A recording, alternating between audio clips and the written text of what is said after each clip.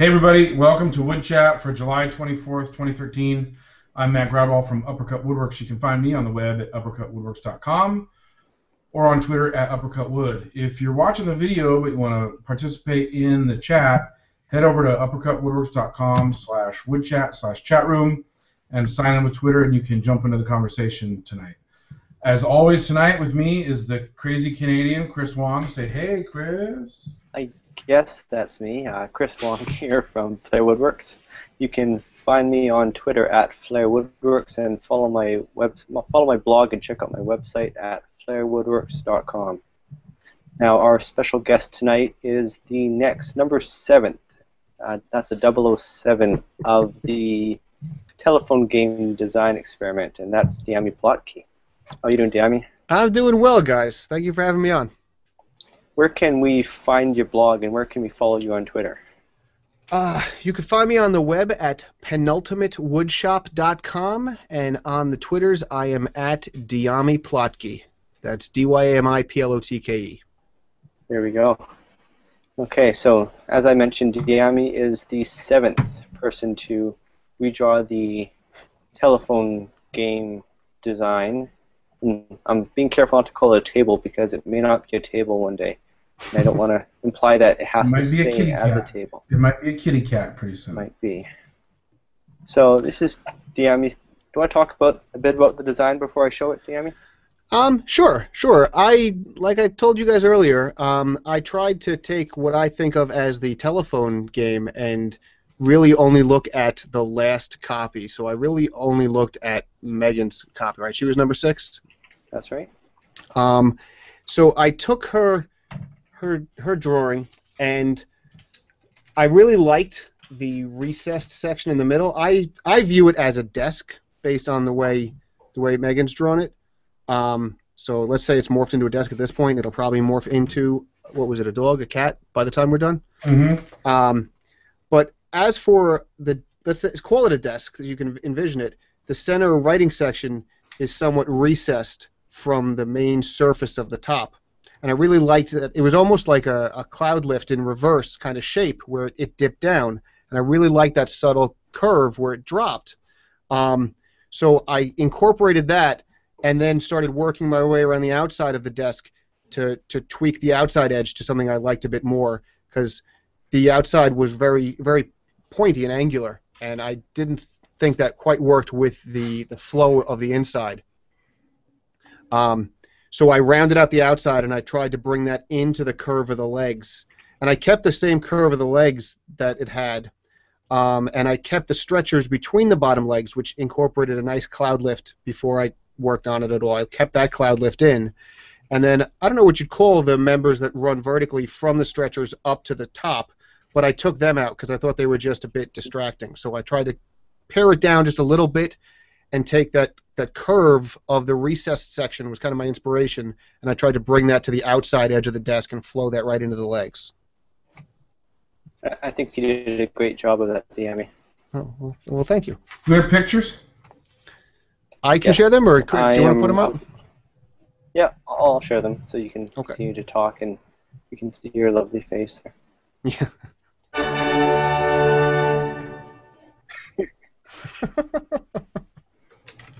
Okay, so I'll have a link for you guys in a second here. Okay.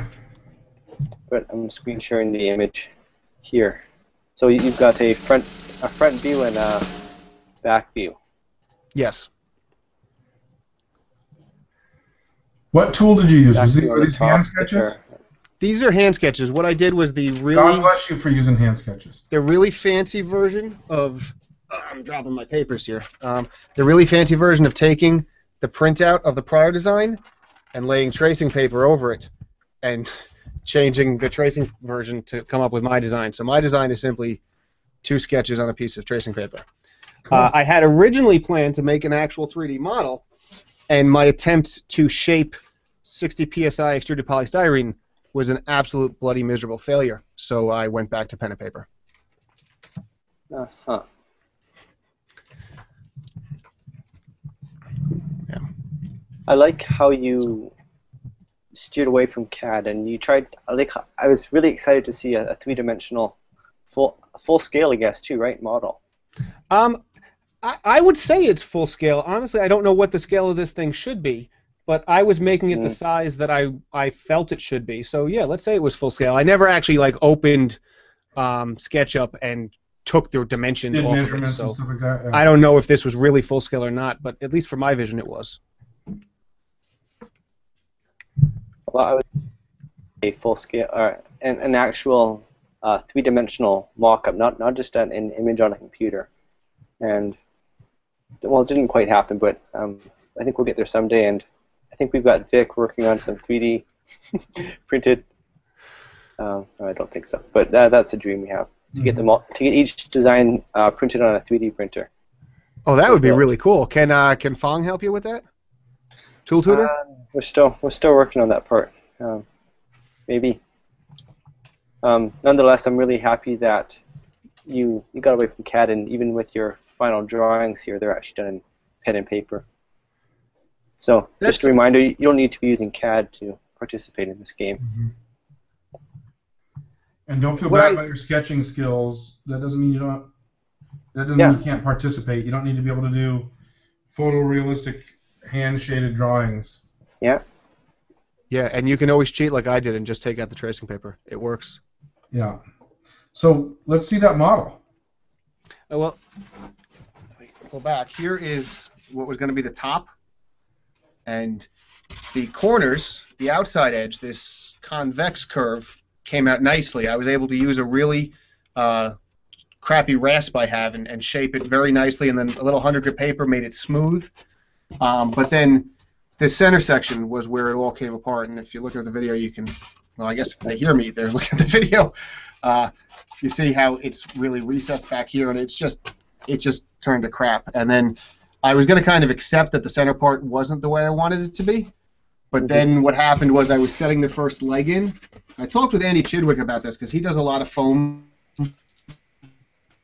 mock-ups, so I was asking him how he joins it, and he said he just does normal joinery usually. So I made a tenon. You can see the tenon here, and as I was flaring the leg into the bottom, the whole leg snapped off, and that's when I said, screw this, and I went inside and took out the pen and paper. Gotcha. Okay. So this was an exercise in design frustration, because I'll be honest, though I just did it with the tracing paper, I don't usually take a design this far in terms of sketching. I usually get just enough on paper that I've decided on what I'm going to do, and then I just take it to the wood and I work out the final details right in the piece. So this was a little different for me, trying to come up with a finalized design in the design phase rather than the build phase. So Brian Van Reedy asked an interesting question. He goes, what techniques would you use to build this? So if you were going to build the real thing, what would you do? If I was going to build the real thing, I would glue up the top, probably like a normal laminated top. The legs to the top, frankly, I would do it with a domino. A normal mortise and tenon would work just fine. I'm lazy. I like the domino. So that's what I would do personally, and that's how I would join the stretchers also. And what I would do is probably kind of rough cut them on the bandsaw, and then once I got it glued up, I would just attack it with rasps and just do probably a little bit of power shaping, but mostly hand shaping, and just smooth them all into each other and try to get it as organic as I could. And then as for the top, for that recess in the top, I would mill out the bulk of that waste just with a router, and then probably step the router. And I think the hardest part in the real piece, just like it was in the model, is getting those flares on the side of the recess in the top. Right. And I'm not entirely. I'd probably end up cheating up to that, maybe with a chisel and a curved card scraper to kind of get the final shape. I'm not entirely sure how I would get that final shape in the real piece. You're talking about the ramps that go from the lower section to the higher, right? Yes, yeah, the ramps, which in my design are on 3 sides of the lower section. As it was with the original. I think everyone since then as well. Was it? Okay. Yeah, that is a tough one. I don't know, Matt. Have we had a good solution for that yet? To shape it? No, we talked about a lamination would do it if you cut it out on the bandsaw. With a vacuum bag, I think is what we talked about. Building building forms and all that. I think that would definitely work, but I was just trying to think. I don't have a vacuum bag, and I don't think I would bother laminating it. I think I would probably, the more I think about it, I think I would route it and use a series of different router bits and kind of creep up on the shape as best I could. And then I think I would just probably do it by eye with a curved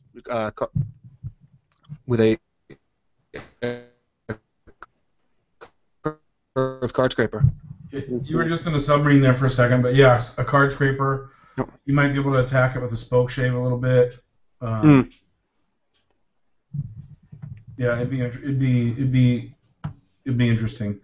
One of the other ways, Chris, was to do it in slices. Remember, so make a template of the edge and cut out a bunch and do it butcher block style, where you did a bunch of slices. Yeah. And then you could shape the individual slices and glue them up when you got all the shapes right. But you guys have seen those? I think they're like Queen Anne, like one of those tables with the tray top, where it's a single piece. The whole thing's carved on the inside. Would it be any different from that? Like a tea table, a Queen Anne tea table? Yeah. It's really not much different than that, is it? But that molding's usually applied. Yeah, I was going to say, aesthetically it's kind of similar. But yeah, I believe, I remember reading a fine woodworking article where it wasn't applied. Well, I tell you, what I could do actually is very easily create a very square recess and make a molding that has that swoopy shape to it, and just apply that, have it a little proud, and then smooth it on the top so it all blends in. Right. That might screw up the grain if I was going for a nice grain pattern. But yeah, that's the trouble. I think I would route out that bottom flat section and get that nice and flat, and then I'd lay out my ramps carefully and carve to those lines. I think that's how I tackle it, and then sand it or scrape it until I had it even. But it's quite a technical challenge, though.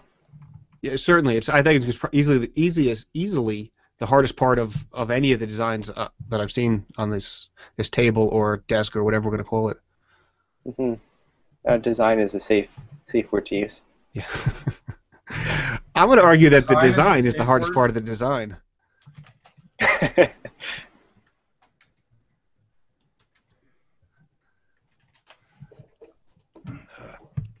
So, you mentioned you were shaping the legs or something, and they snapped off. Yeah, I was joining them, I think. If the foam leg, the extruded polystyrene leg, and as I was shaping it, I caught it with the little rotary tool that I'm blanking the name of, and it grabbed the leg the wrong way and just went flying across the shop. Snapped right at the shoulder of the tendon is where it snapped. So that was enough. Because what I was trying. Do you think you'd have that problem on the real wood version?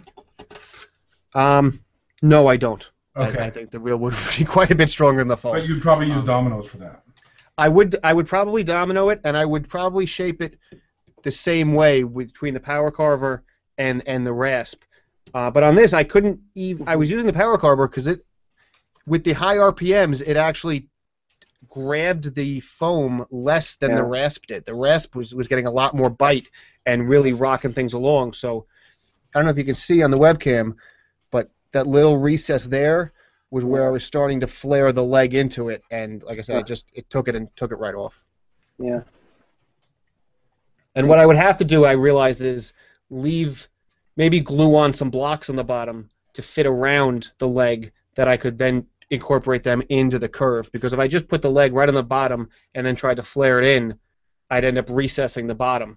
So I'd have to build it up around the leg a little bit to give me a space to make that flared joint between the leg and the table.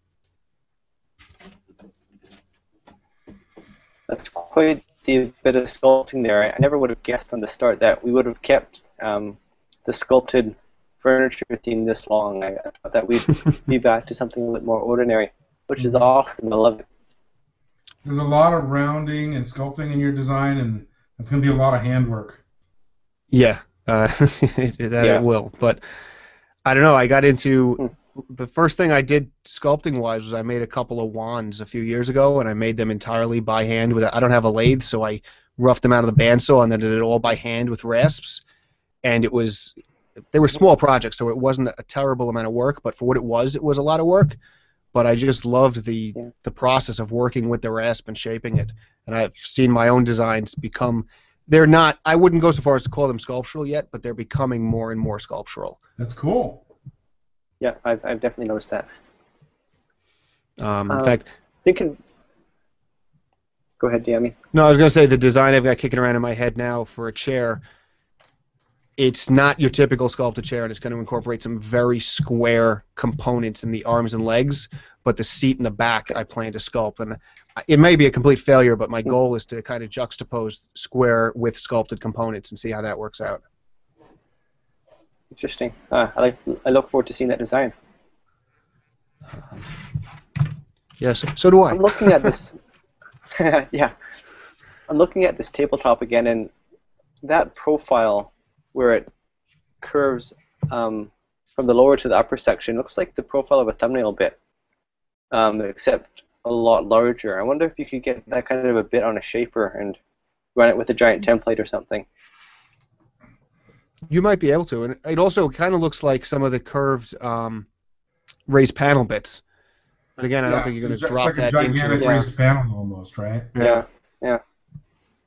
So that's interesting. You could make this almost as if you were making a giant raised panel door and leave one of the rails off in the front.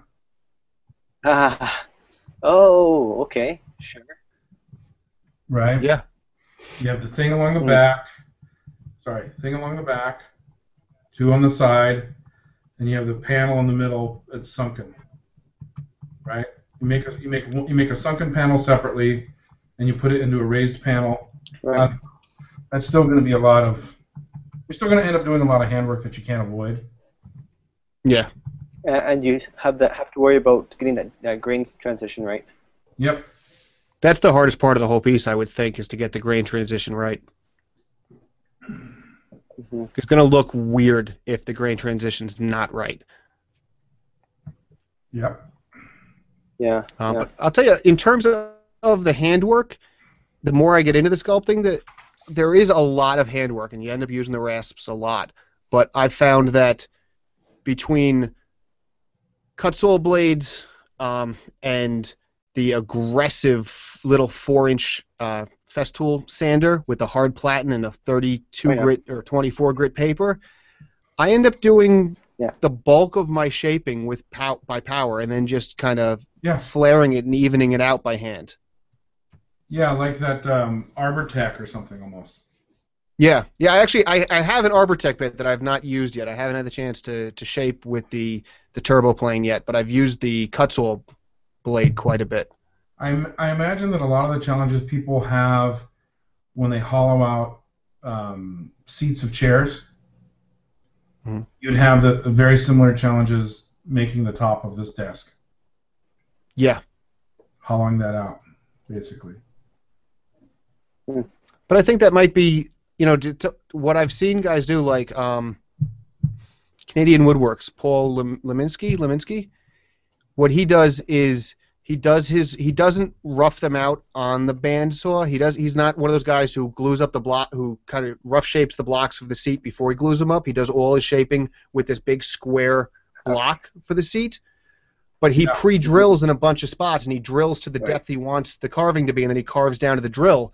I think in this, you could, again, just route out the middle. I think that we all agree that's the easiest way to get the middle out. But for the edge, drill in a couple spots, and then slowly, with the power tools, work my way down to those drill marks. I think that's a model maker technique as well.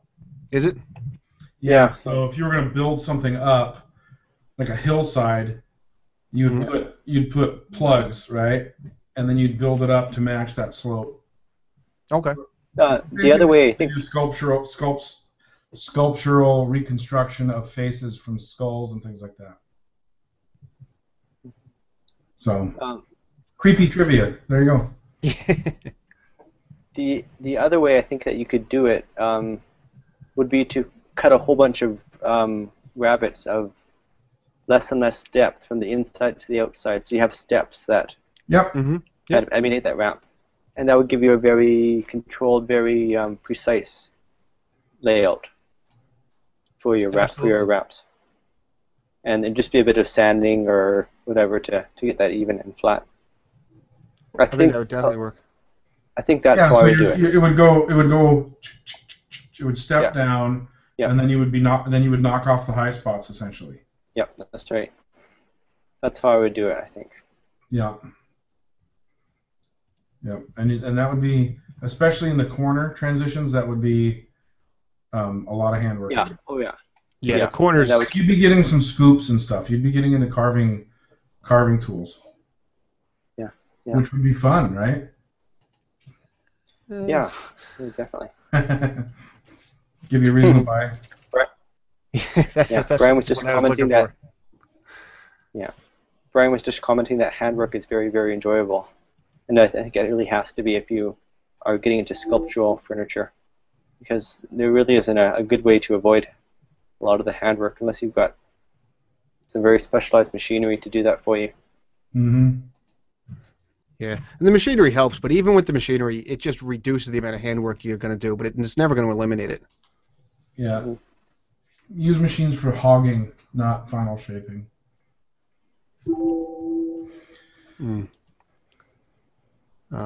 Brian just asked for it. I'm gonna link to the design. That's not pasting right.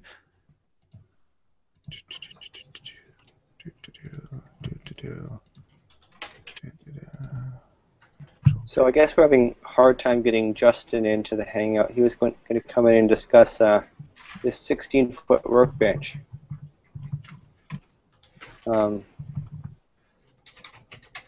Any ideas, Matt, on how to get him in here? I've invited him a bunch of times. He's not seeing the invite. Mm-hmm. The invite should be there. I saw that you sent him a direct link.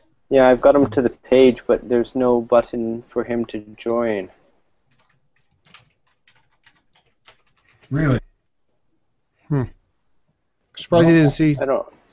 We had this issue with some of our guests on the MWA podcast, and I'd never quite understood what it was because it might have been that he circled us after the Hangout began, and the Hangout is not smart enough to realize that he's okay to join in, even though it's letting me invite him. Mm-hmm. Can we make him an admin of Woodchat for today and see if he can get in that way? Are you crazy? I don't know if that.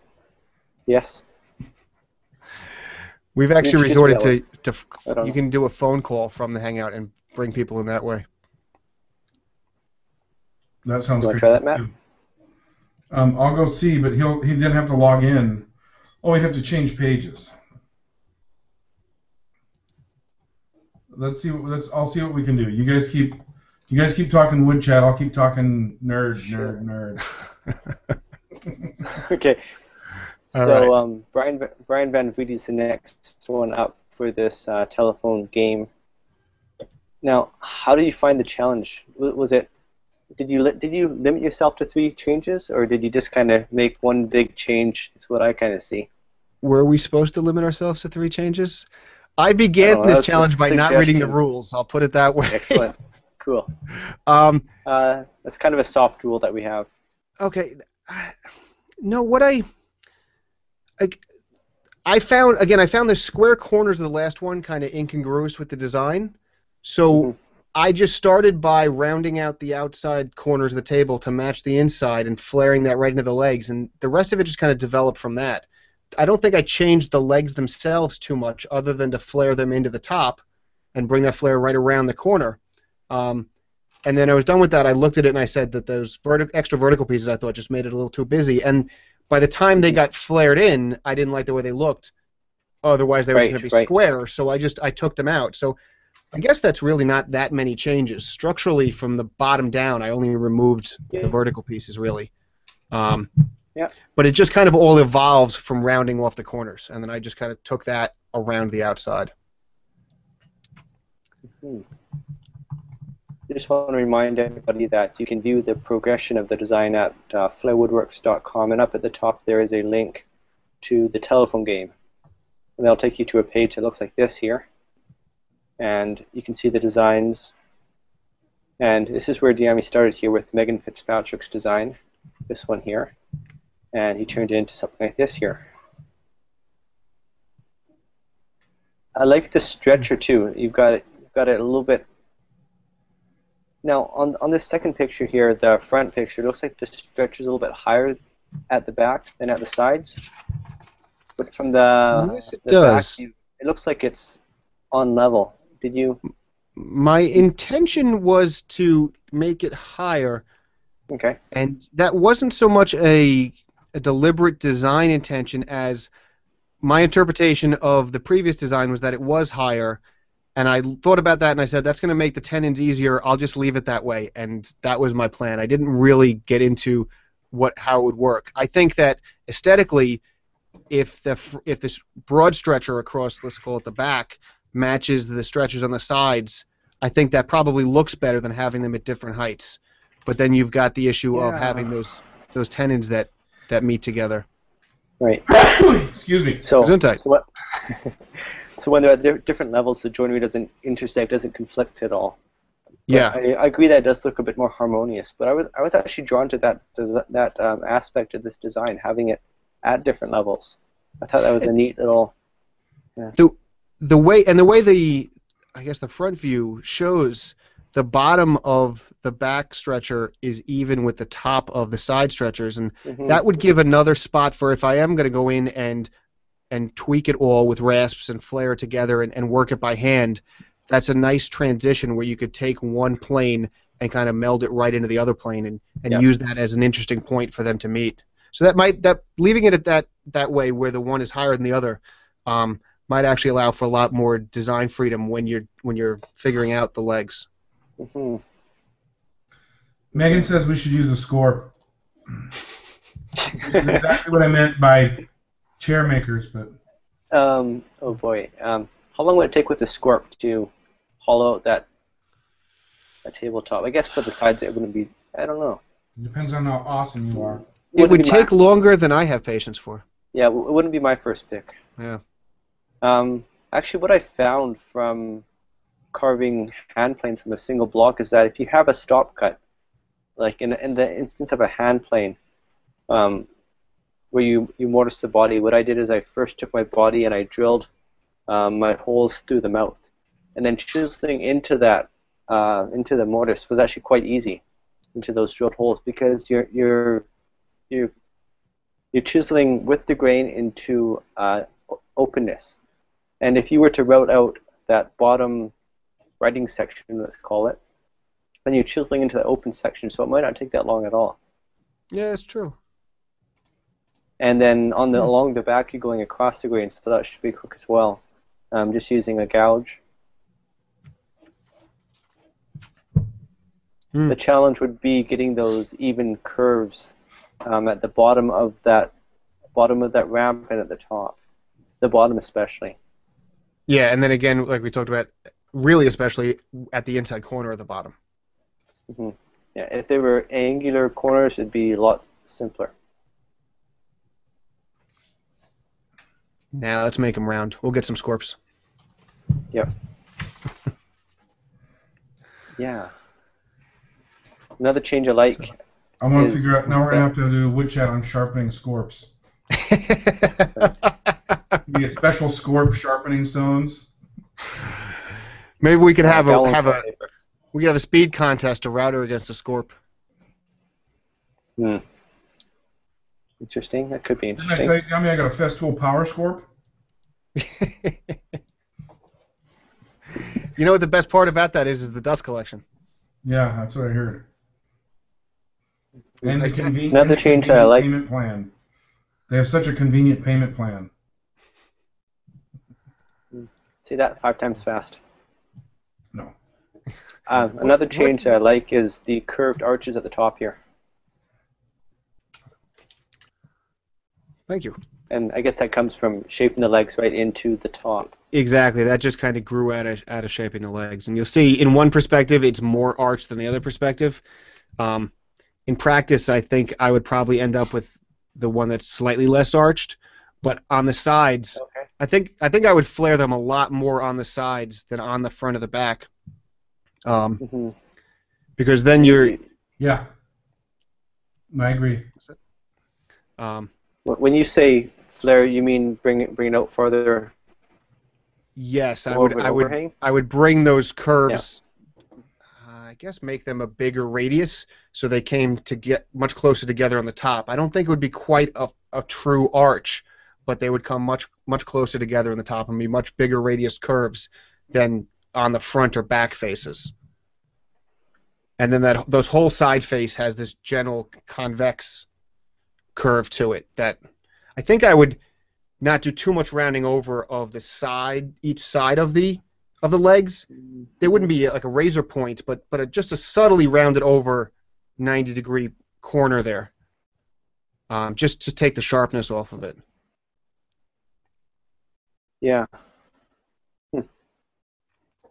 But now, again, this kind of design, I think it could all change when there's actual, wood in the shop and you're starting to shape things. You say, that doesn't work, and you shape it a different way. And I don't think I could be married to. I mean, you build sculptural stuff like this more often than I do, Chris. Am I right that at some point it's going to evolve itself as you're shaping it and you make decisions on the fly? Can you repeat the question? Yeah, I was going to say, you do sculptural work a bit more than I do at this point. Would you agree that to a large degree you get close with the design, but because you're shaping it by hand and by eye, the final shape is always going to be a little bit different than what you'd envisioned because the piece just kind of dictates what it ends up being? I would, but I don't usually have a very good idea what I'm doing beforehand. Okay. So it's hard to say. But I can definitely understand that point, though. And I wouldn't disagree with it. Okay. I'm sorry, Shannon needs to be taught what speed is. Yeah. Shannon Rogers is saying people should use a Travisher. And he says, no way a router beats a Scorp or a Travisher. And my comeback is that a router is heavier, so it's easier to beat. I knew a guy named Travis in high school, and he was pretty fast, but I don't think he's just that fast. Isn't that what a Travisher is? Just a guy named Travis? This is my Travis. Or is it a girl named Travis? Yeah, Travis her. Sure. Chad is asking how tall would the table be, and how would the design change if you were going to do a standing desk? Well, for my design, at least, I saw it as a desk, so it would be desk height. And off the top of my head, I don't know what that is, but normal desk height. Comfortable, right? Yeah. 29 inches or so. Okay. So if it was going to be a standing desk or like a bar height, I think the legs would end up starting from beefier blocks because you'd want to maintain the flare of the legs along their entire length, which is now longer. So the beefier block would give you just more width to scoop away to maintain the flare. And I would think that as it gets taller, you'd also just for stability want a slightly bigger leg again because you're going to chop a lot of it away. So I would guess that would be the biggest difference. Is that for my design, I think I would just stretch the legs. I don't know that it would really change much, but in terms of construction, I'd probably start with a beefier leg. But I'll be honest, I've never made anything like that, so I'm not entirely sure what the difference in construction from one to the other would be. Yeah, I don't think you would want to change the thickness of the top or add extra stretchers. I would as well. Yeah, I have to believe that the stretchers along the bottom and all the legs being attached to the solid top, forgetting the design for a moment, I don't think there's really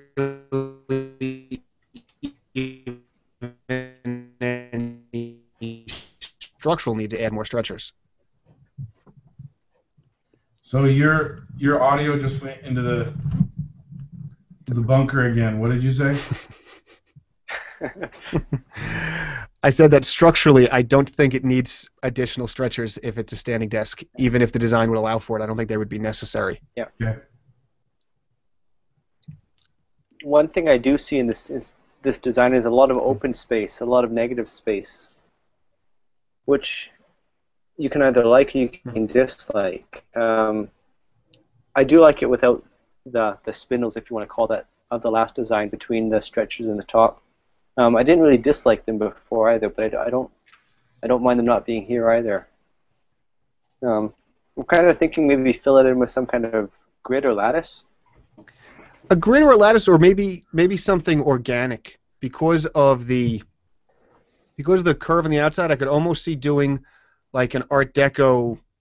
Have you ever seen the back of Andy Chidwick's Art Deco sculpted chair? It's like a Maloofish style chair, but the back is non-symmetrical and has these kind of curves to it. He calls it his I think it's his Art Nouveau chair. Something like that. This a non-symmetrical just pattern of still more open space than solid space, I think, might work in there to give it a little bit more form and formalize that front face that's now almost all air, but not make it too heavy. He calls it his musical chair, I think.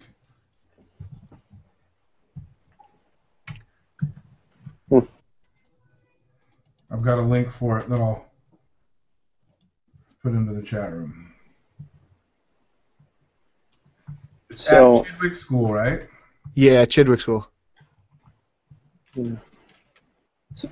So Brian had asked a while ago about what materials you'd use, and now that we're talking about grid, I'm kind of getting an idea of what I would do. I think I'd like to see the frame of the table in a light colored wood, maybe like an Eastern maple. And I'm thinking like get some steel mesh that's black. I don't know, maybe a 1/4-inch grid or something fairly fine, and have that in between, in those spaces there. I think that would be nice to juxtapose the blondish wood with a darker open metal. Mm-hmm. That could be really nice. But you'd use steel in there, huh? Oh yeah, yeah. Or you could go with an aluminum color and maybe like an ebony or a black walnut or wenge material for the desk, for the frame. Hmm. If you're gonna make the frame something dark, I would make it out of walnut. Walnut's just so easy to carve. Yeah, yeah. I don't think that ebony would be so nice to carve.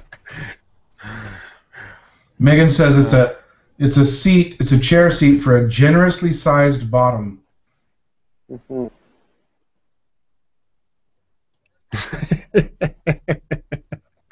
I don't know whose bottom it's for, and I don't want to know. This over here that I'm looking at is the link that Matt posted to Andy's chair with the asymmetric back. Pretty interesting. So he calls that on Lumberjocks, at least, he calls that his musical chair. The musical chair, yeah. See up the top there, you can go check that out. And lots of different colors in there too. It's not just one wood. Mm-hmm. Mm. I think one of the back slats is actually a heartwood and sapwood of the same piece, I believe, showing two different colors. Could well be. Whoa, excuse me. We're trying to still get Justin, but I don't think it's going to happen. I think we'll have to get him on another week, maybe next week. Yeah. From what I understand, though, that was quite a build-off. Like I said, my fellow podcaster Chris had dinner with Justin on, I think, Tuesday of the build, and he said it was just crazy. Not just the size of the benches the guys were making, but the shop they were making it in had all these crazy power tools. Who had it on his blog? Jeff Miller, I think, had a blog post about it that showed the equipment. And I don't remember what it's called, but there was one machine that planed it and jointed it all in one step. They said it was just mind-blowing, the size and scope of the tools in this guy's shop. They didn't do it all by hand? No, I was shocked, but no. I don't know. Squaring a 16-foot long oak board by hand doesn't sound fun to me. Yeah. Maybe fun to watch somebody else for a few minutes, but no. It'd be fun to watch the condensed 5-minute video of them shaping it by hand. Mm-hmm. Mm-hmm. Yeah, on time lapse. Do we know how much that 16-foot bench weighed? 1,200 pounds, I do believe. That's not going to move. No. No. If it does, Got it's it really here time to somewhere. sharpen that plane blade. Yeah. 6 inches thick, Oh my God. 16 feet long, 27 inches wide, and 1,200 pounds, So, fully assembled. Think about the width first, the 6 inches thick for a minute. On the one hand, if you're going that long, 16 foot, I'm assuming you have to go thicker than you'd want to, or else it's going to sag. But at 6 inches thick, doesn't that affect the ability to use like holdfasts and some of your bench accessories because it's just too thick? It can, but they recommend you drill reliefs then. Right, of the bottom. 4-inch holdfast hole with a 2-inch thicker hole at the bottom, because the holdfast goes in, it has to go at an angle, and it won't reach that angle. So you drill a relief hole on the bottom. And on a 16-foot bench, I wonder if you do another set of legs in the middle.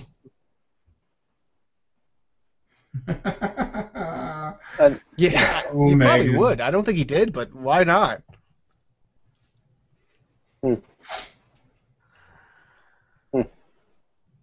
Hey. Yeah, I'd put another set of legs right in the middle. Justin said they call it a stratoplaner. Huge beast of a machine. Hold on a second. I'm still thinking about the tabletop and how to shape it, and it reminded me a bit of this table by John Economaki. It's a coffee table, Oh, that's and it's really got cool. this scoop. It's got a scoop at one end here, which actually it was the result of planer snipe. You got this giant planer snipe and decided to, instead of fight it, to roll with it. So he built the snipe into his work and then carved these V grooves, I guess you want to call them. Yeah, you could do that tabletop on a joiner, and you just keep lowering the infeed table. Yeah. Until you get what you want. Of course, it wouldn't work for our design because you have something at the back, that curve there. But you could glue the back piece on separately. Maybe you have 3 boards making at the top. The first 2 make the front 2/3, and the back one is the higher part, and just shape that one that last bit.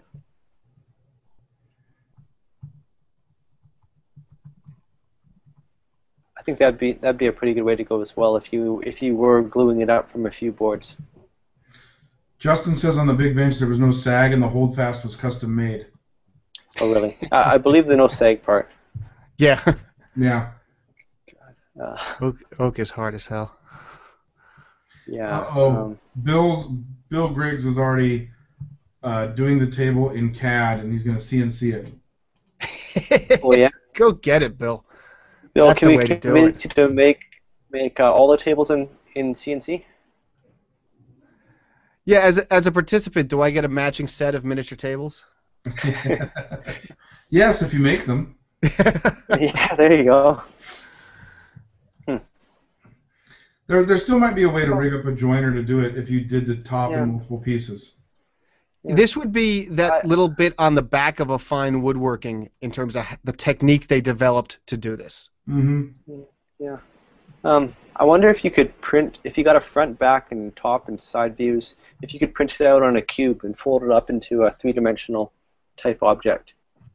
It'd give you an idea of what you're looking at. It wouldn't be fully sculpted or anything, but Yeah, I think you could. maybe you'll have to go back and bug everybody who's done it, see if we can get front, back, side, top. Maybe. Or get some clay, or I don't know. 3D printing, that's what we need. We need someone with a 3D printer. That uses wood. Yeah, Funny you mentioned that. The post. I think the hand route with just drilling a bunch of holes at the right depth isn't really going to be that bad. No, I don't. Well, we're talking about like in the chat room, they're all talking about seats that have non-flat bottoms. This design, except for the sides, the bottom is flat. So again, route the bottom, and then use a series of drilled holes to depth, or a series of routed. Let's call them Rabbits. rabbits. Yeah, I guess they would be a rabbit. Thank you. I was thinking of the Yeah, joint. connect them. Yeah, I think I would agree. That's at the end of the day, that's probably the easiest and simplest way to do it. Mm-hmm. Mm-hmm. Yeah, Yeah. I don't think it's going to be that bad. And if you really wanted to, you could decide to, make a card scraper to help you, or even Template. a template, so that you know when you're done. Or I don't think it would be that bad. I think you'd spend so much time trying to design a power tool way to do it that if you just dove in and did the work the way they would have done it 100 years ago or 200 years ago, you'd probably just end up just fine. I'll just use a router plane for the whole thing. Interesting question brought up in the chat room by Chad Gorshing. Why use wood at all? Why not just 3D print the whole table? I know we're woodworkers, so we think wood, but yeah, I was gonna say because this is the wrong show. Yeah, but I get to. So here's another example, though, Chris. I mean, you like to use different materials. Why not make a form and pour the top top out of concrete? That would be cool. And put it on a wooden base and do mixed materials. I like that idea. Yeah. I don't know if all 3D printing is this way, but the little bit of 3D printing I've got my hands on isn't terribly smooth to the touch. No, and if this is made it's not all that way. No. There's various degrees of what I'll call resolution. Okay. So. And the obviously the better the resolution, the more expensive the printing material, and the more expensive is the printer. Mm-hmm. And the longer it takes to print. But there's ways where it extrudes hot plastic. There's ways where it has a bed of powder that it shoots a laser on. Mm-hmm. There's just tons of different ways. So, and the interesting thing is that a lot of the patents are now going to expire, and so 3D printing has been kind of going well for the last few years, but it's really going to explode. So. Well then, we'll have to wait for that to happen maybe before we see some models. I like that casting idea though. That's me. I'm excited by that. It'd be cool. Don't limit yourselves, guys. We're not just about wood here. Would let's talk about the casting then for a second. Would that relatively wide top or long top with the thin section in the middle? Yeah. If that's concrete now, is that going to be structurally okay?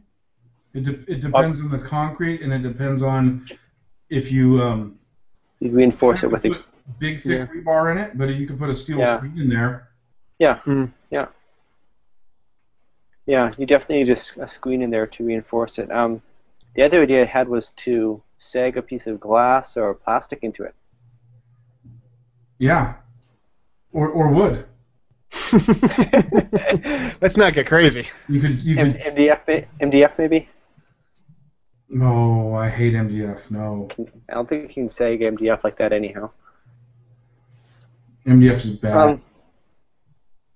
Yeah.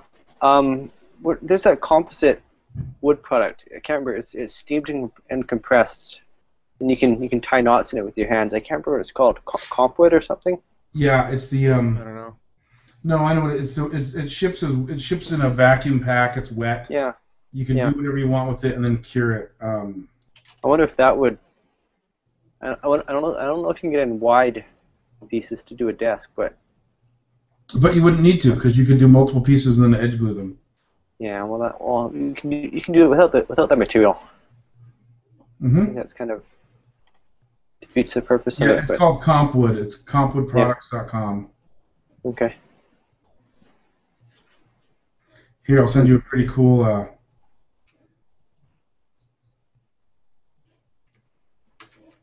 link here. Yeah, I've seen it before. I know people who have used that comp wood product. Could also be a metal tabletop, or I don't know. A bent lamination seems like a good way to go. I think metal would be And nice, like a yeah, zinc. Make it almost like a zinc bar top. yeah. What about the That'd be- material they use to make those like interior raised the fake raised panel doors? Yeah. They're Fiberglass. basically stamped, or I guess you get fiberglass them too, but these ones are just solid wood, like 1/8-inch mahogany skins. I think they're stamped basically. Okay. Matt, do you know what I'm talking about? The stamped concrete? Basically, no, like a stamped interior wooden doors. Oh yeah, those are basically MDF. Or are they MDF? Okay. They're basically MDF. Yeah, they're the hollow core doors. They're used on the interior. They can do them in 5-panel. Well, look at the door over my shoulder. Yeah. That's one. Okay. They're Okay. hollow. I thought that was real wood skins on the outside. No. Okay. No, there's real wood around the edge, and then there's these panels that are basically MDF pressed into a form, skins. Mm-hmm. And there's a solid wood frame on the inside supporting the panels. And then does that have a cardboard honeycomb in there too? I don't know. It might. But yeah, those doors are cheaply made. Mm-hmm. You could also get a corrugated cardboard honeycomb that's as thick as the outside part, and maybe sculpt away the inside, and I don't know, fill it with something, or don't fill it maybe. Mm-hmm. It's not going to work as a desk if you don't fill it. Depends if you're actually writing on it, or if you're putting a computer on it and typing on it. You wouldn't have a bunch of food crumbs on your desk at the end of your meal either. Yeah. I suppose that is true. But as I did the sketch with pencil and paper, You go from a spill ramp to a mesh top desk. Call it a cummerbund. yeah, A crumb catcher desk. Your desk is always clean because all your crumbs are always like my keyboard is full of crumbs if I turn it over. Yeah. Yeah. Brian makes an interesting point. If you're going to make it from concrete, you have to make a negative form. And at that point, why not just make it from a solid piece of wood? And the difference that I see is that negative form would be a lot easier to make than the positive form, because instead of cutting a recess, you're making a bump. Yep. So you could have a piece of whatever your flat materials for the top of the desk, and then just tack on a piece of the bump in it. the negative form is also easier because you don't have to worry about grain matching, so you can laminate any material you want really to build you it could make up. it out of 100 different pieces if you wanted to. Yeah, and if Yeah. you screw it up, you can always just fill it with epoxy and reshape it, which you couldn't do in the final piece. Yeah. Yeah, I mean, you could make a rough form out of wood and then sculpt it with Bondo, Yeah. right? Yeah. And then once you do Smooth it that, out then and- then you've essentially got a form for doing a wood lamination too. So That reminds me of one of the coolest tabletops I've seen. What they did is they took a piece of wood with really heavy grain. I can't remember what it was, and they used it as a mold for a clear resin. So they got the wood print in the clear resin. Oh, cool. I'll try to find a picture of it for you guys. yeah, get me a picture. And then pretty soon after that I'm gonna have to grow. Yeah, it's after 11 Right. here in the 11 for Dan. on the right coast. Here it is. Wrong.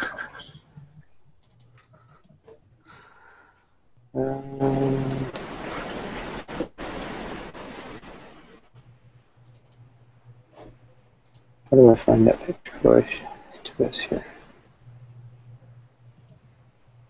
So I've got a picture here. I'm going to screen share it here for you guys. Most of these ideas I put on my Pinterest board and just leave them there. So it's a translucent plastic. Oh, cool. That's really neat. It's kind of, it looks like a special effect. So they just relied on the coarseness of the grain to cast that texture into the resin. I guess that would have been a really well waxed piece of wood. I know when you cast, you have to make sure it doesn't stick to your form. So I'm not sure how they did that. Could you spray something on it, like almost like a Maybe. shellac or a lacquer? Silicone, maybe. Yeah. When I cast deconstructed, I needed to put on, I think, 5 or 6 or 7 coats of wax and buff it out every time. And I can't imagine that being fun on a coarsely textured piece of wood. Wow. No, I think by the time you were done with all that, it wouldn't be a coarse textured piece of wood. Yeah.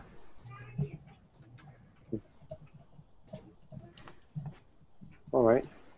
So how are we doing, Matt? Are we concave router any sled? Other questions from the chat room? I haven't seen any in a bit. Let me check again. I'm still. You still trying to invite Justin? Well, I think I told him that I think we're going to worry about that for next week. But yeah, we can invite him and say goodbye. Oh, Brian has a good idea about you could make a router sled. Okay. That could follow the shape. And if you used a box, what do they call it? A box bottom bit that's round, kind of round on the bottom. Core box. So if your router sled had the curve, and you used like a Bosch Colt router, you could maybe follow that curve with a small base. Yeah. Well, you could. Okay. Let me draw something real quick. Yeah. I can see that. Yeah. And then you could also turn it at 90 degrees to get the back curve the same as well. Yeah. And you could let the diameter of your bit define those inside corners. That could make the corners come out nice. But if you made a special router base, you'd be even better off. Yeah, I get. Yeah, it makes sense. So while Matt does his drawing there, I guess I'll let you know that we will get Justin on the show next week to talk about this monster. What do you say? 1,200-pound bench, 16 feet long, as well as his bench at a mere 400+ pounds. And that was all part of a bench building class that he was a part of with Chris Atkins, I guess, right? Well, Chris only drove down there to have dinner with him. Chris had a real job. He had to work.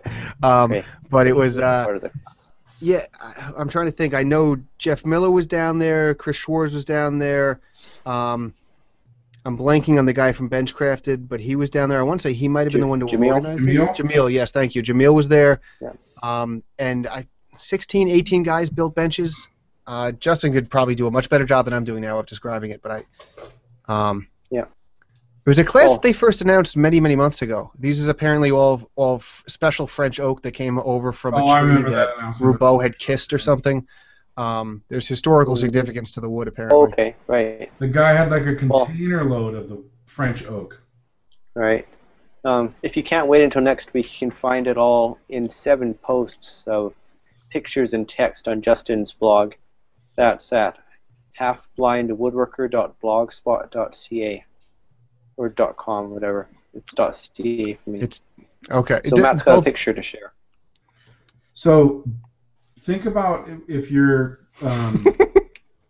Does that make sense? Like a cat. Yeah, it makes perfect sense. I just found it really amusing that you had to label the router on. You want something that's flat to follow a curve. You usually do 2 points, so that this is always tangent to the curve, and then the router bit comes down past that, and you could. This is the curved form, so you put the curved form, and this thing will go. So that's my lame sketch. Sorry, but you could do it. You could do it if you wanted to. But yeah, a router set is a pretty good idea. So yeah. But so far, casting is my favorite idea. I would do I might do a polished concrete top. It'd be kind of cold, and it would be. I don't know. Don't know if that'd be. I don't know. I'll have to think about that. I like the polished concrete top. Mm-hmm. Yeah. That would be cool. Justin put a picture of his bench up. Don't know if you saw that. It's upside down on those massive horses he built. He's got some massive sawhorses. Those are absolutely beautiful sawhorses. Huh. Build an extra bench top just to sit on the sawhorses. So. All right, folks. I think it's time to wrap it up. We're sorry that we couldn't get Justin in today. I don't know why Google doesn't love Justin. Google discriminates against Justin. Doesn't like woodworkers that build benches out of French oak, I guess. Brian, by the way, Brian said I'm right. So, thank you, Brian. And, yeah. Brian is also our next. Chris sent a link in the chat room to Justin's blog so you can read more about the bench.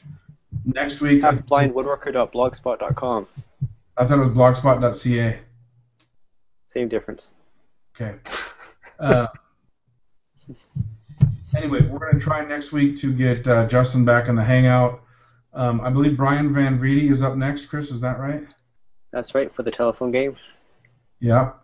So he was in the text chat today, so hopefully he followed along. Diami, I think you should come back next week and show us your completed table that you built. You can have it all built by next week. Absolutely. And I'll let you know how the top worked out, because I think I'm going to go the router and power shaper method, so I'll tell you if that worked or not. Okay. So that's it for Woodchat. What a scorp version. Yeah. Guys, before we wrap up, do you mind if I just plug something? Go ahead and plug something.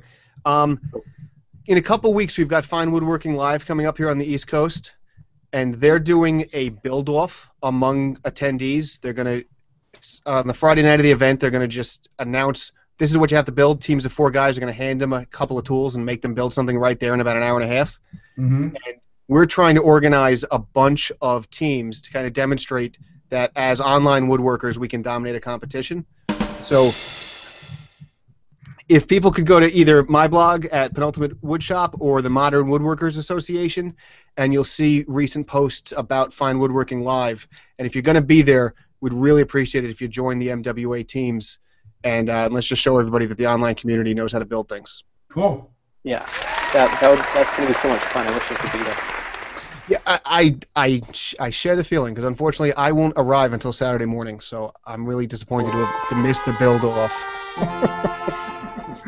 But still, we're gonna represent pretty well, and hopefully we'll do well in the competition. Either way, it's gonna be a blast to just have these teams all at the same time building God knows what. With I think they get a screw gun, a jigsaw, and some 2x4s. It's really limited tool set. Wow. Hopefully it's not a sculpted piece. Hopefully it is, dude. Yeah. A jigsaw and a screwdriver. Yeah. Okay. Jigsaw, you could do that. All right. We should have a contest. Yeah. Who can build the best piece of furniture with the jigsaw? Make a limited list of tools and a limited list of lumber and go. It's kind of like a 2x4 challenge. Yes. Oh, I had the great idea for a 2x4 challenge. Make a 1x3. No, make a 2x8. Yeah. Of the same length. Because you have to make it hollow. Okay, we have to wrap it up. I know we're good show. And everybody's having fun, but the gong is telling us we're done. So sorry. So boy. That was Woodchat for July 24th, 2013. We talked to Diami about his round as 007 in the telephone game design challenge and his fun with foam. Next week, we'll try and get Justin back into the Hangout, see if Google will like him next week. And hopefully we'll have Brian Van Vriede on that. Did you hear that, Brian? You have to join the Hangout next week to talk about his designs for the telephone game design challenge. So that's it for me. I'm Matt Gradwell from Uppercut Woodworks. We do this every Wednesday at 7 p.m. Pacific, 10 p.m. Eastern over at uppercutwoodworks.com/woodchat/chatroom. Good night, Chris. Say good night to everybody. Okay, this is Chris Wong signing off. Before I sign off completely, I want to ask Diami a quick question. Yes, Do you Chris. think that foam board is a bad choice for prototyping? No. I think it's like I posted about this in Google Plus a couple days ago when I screwed this up. It's got a learning curve, and this was my first time doing it, so I think just like with real wood, you got to practice with the foam board a little bit, but the foam board is much cheaper and easier, so that's what to practice on. And I happen to use 60 psi foam, which is very hard to come by. It's a very specialty product we use at work, and I just had a piece. Normal foam is 20 psi. I think the lower density would have made it easier to make this big recessed section in the middle. So I think I was making it more difficult than it needed to be by using the particular foam I used. So I would say go for it, get some foam and try it. All right. You want to say goodnight, Diami? Good night to everyone, and thank you for having me on, guys. I've had fun. Great. We did too. Right on. Okay, everybody, that's it. We're waving goodbye. Good night. We'll see you next week. Good night.